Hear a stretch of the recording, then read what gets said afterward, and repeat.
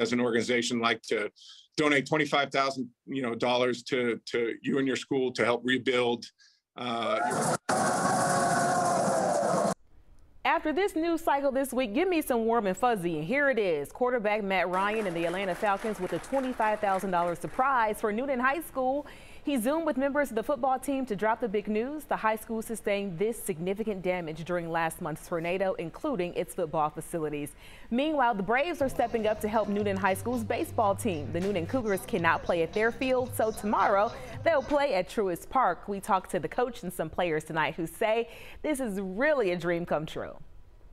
It gives a kid a smile on his face in our baseball program when maybe they don't think a lot's going right now.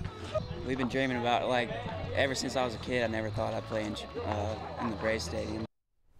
First pitch is at 10 a.m. tomorrow. Then they're going to be back at Truist Park on Wednesday for senior night. Ron, that is some fancy senior night. Yeah, that really is. That is a dream come true, especially if you always wanted to play professional baseball. You get to go out there where the big leaguers are, hit the ball, run around the bases just like, like any other game. Yeah, like any other MLB game. So many good things happening. We got the football team, the baseball team. There was a big prom dress drive for the students still trying to put on prom despite the buildings being all torn up by that EF4 tornado. So what a great way to head into the weekend with some good news. There you go.